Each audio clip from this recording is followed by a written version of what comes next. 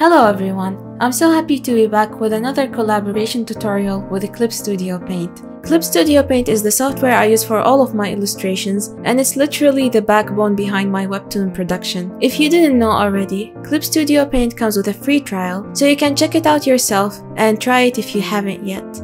So, this time I want to talk about a solution for a problem that many of us face, which is how to blend characters with the background. You know, sometimes you draw characters, but their color scheme doesn't really match the background and they feel so separated out of the environment they're in. So in this tutorial, I want to show you multiple methods that I apply in my artworks, especially in my webtoon drawing, in order to blend my characters with the background, regardless of the color palette. For the sake of this tutorial, I'll be working on this panel from my webtoon with a forest background that I made completely within Clip Studio Paint using brushes and image assets, which I've linked down below in the description box. Generally, I get the majority of my brushes and image materials from Clip Studio Assets. It's one of Clip Studio's highlights, and I visit it almost on a daily basis to download countless interesting images and brush materials and other assets.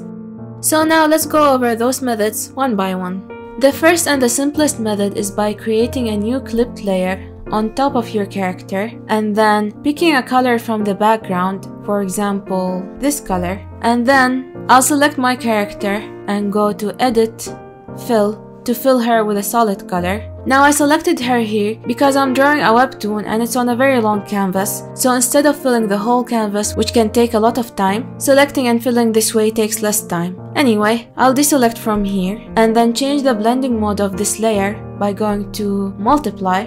And now seeing this, the color doesn't look really right, so I'm gonna tweak it a little bit by hitting Ctrl and U on my keyboard to bring the Hue, Saturation, Luminosity window. Or you can also get it by going to Edit, Tonal Correction, Hue, Saturation, Luminosity.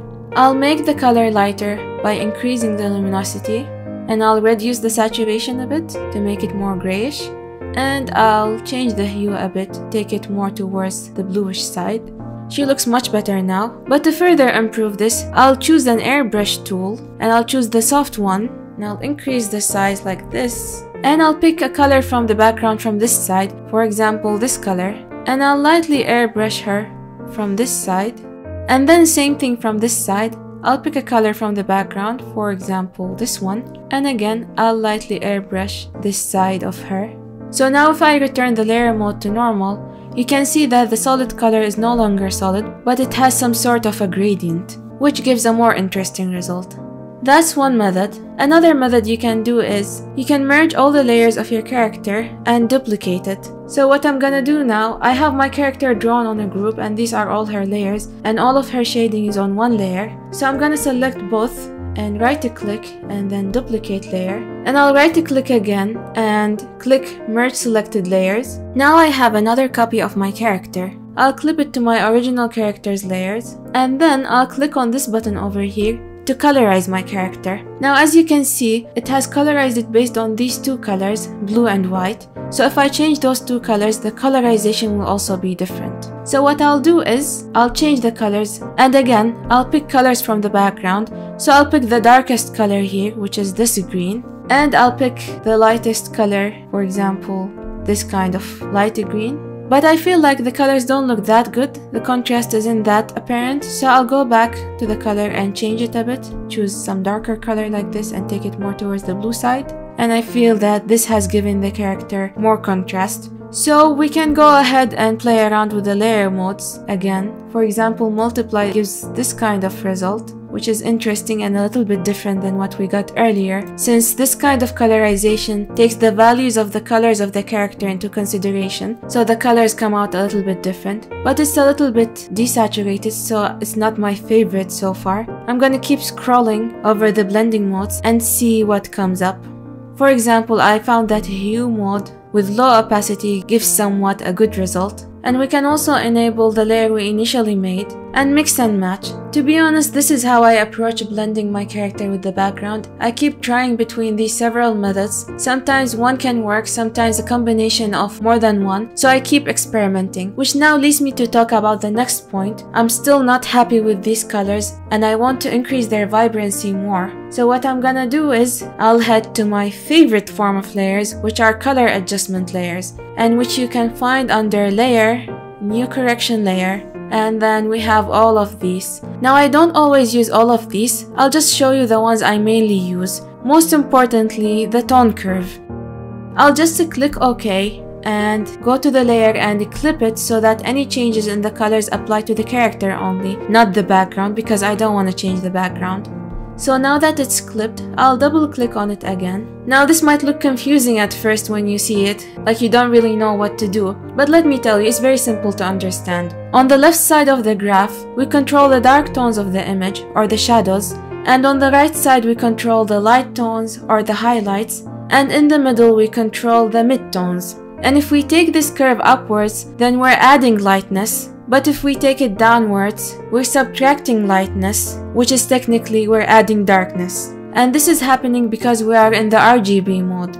So basically now, let's say I work on the curve this way, bring this curve upwards on this side, then I made the light colors even lighter, and bring the curve downwards on this side, then I made the dark colors darker. And if I play with this, then I control the midtones. Now of course this is not looking good, so I'm just gonna click reset to get back to my starting point. But this is not all. The fun part is that you can control different channels of the colors to get even more combinations. So for now we were changing all of the colors at once, but for example if we go to red and take the curve upwards, then we're adding red. But if we take it downwards, then we subtract redness, which would give us a bluish look.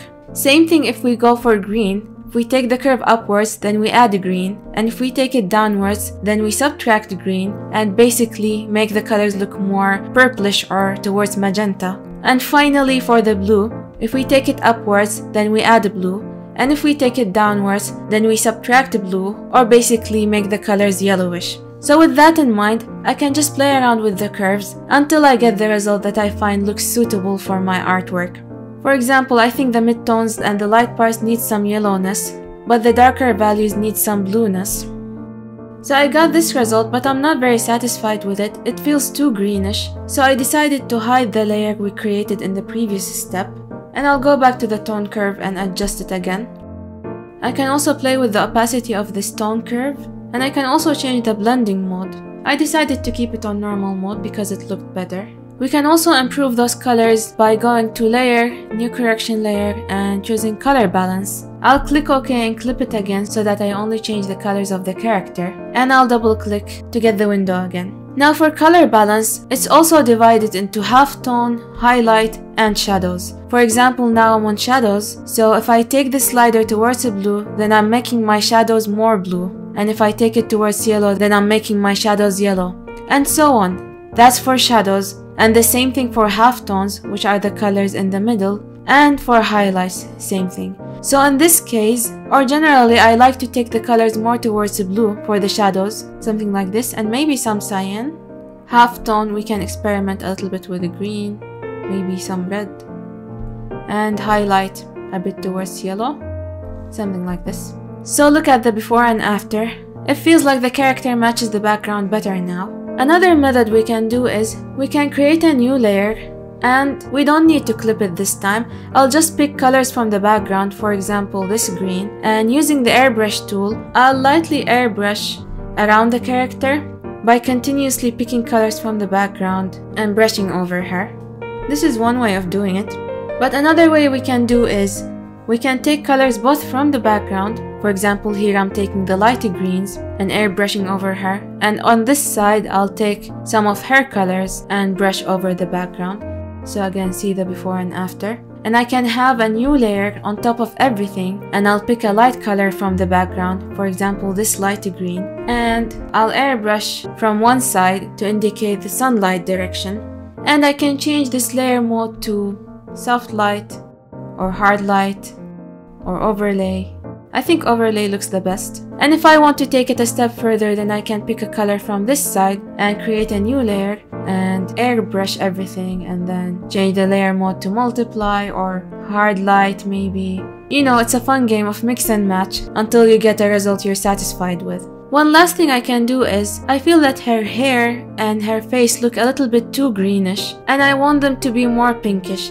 Instead of adding more layers, I'll just check my layers and see which one is making her look this green. It's probably this one, the solid layer we added at the beginning. So I want to erase a little bit of this to show more of her colors, but I want to do non-destructive erasing. So I'll click on this button to create a layer mask, and then while on the layer mask and using a soft eraser, I'll just lightly erase the parts covering her hair and face. So now if I hide this mask, if I disable it, then I can see the before, and clicking on it again will show the after. So after applying all of these steps, this is how the character looks now. This was before the edits. The character scheme was pinkish and the background was greenish, and they definitely didn't match. And this is how she looks like after all the edits we've made. Using these same methods and maybe experimenting with other color adjustment layers, you can come up with amazing outcomes. But one last thing I want to discuss is, as you know, the majority of people are not gonna see your artwork on a computer screen, but rather on smartphones most of the time. So you might sometimes face this problem when you choose certain colors that look great on your PC, but then you get disappointed when you view the image on your phone. So to avoid that disappointment, Clip Studio Paint has an amazing solution which they recently implemented through something called the companion mode. You can easily view your artwork on your phone using Clip Studio Paint only without having to transfer anything. To be able to do that, you need to first of all have Clip Studio Paint app downloaded and installed on your phone or smart device. And then once you do that, click on the menu, then go to companion mode, and at the same time click this button over here to connect to smartphone, and you'll get a QR code. On your phone, tap on scan QR code and scan the code, and then, like magic, you can see your artwork on your phone. And while doing this, you can make any kind of adjustments to your artwork and immediately see the outcome on your phone. So this means that you can simply adjust the colors while looking at both screens and focusing on your phone screen until you get the result that you're happy with. And by doing that, you're gonna avoid the disappointment and you'll hopefully be happy with the colors that you have chosen. I highly recommend this. Whether you're just doing illustrations or drawing a colored comic or a webtoon, it's very helpful and it will save you a lot of stress and frustration. So these are all the tips I wanted to talk to you about. If you found this video useful, don't forget to like it and subscribe to the channel for more. And thank you so much for watching.